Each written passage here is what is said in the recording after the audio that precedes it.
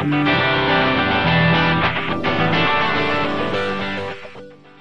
my top takeaway from today would definitely be from Lee McCluskey's session on media, because I'm launching some new products myself and I'm really interested in finding out how I can get some free editorial coverage of those products when I launch them, and that was a fantastic session.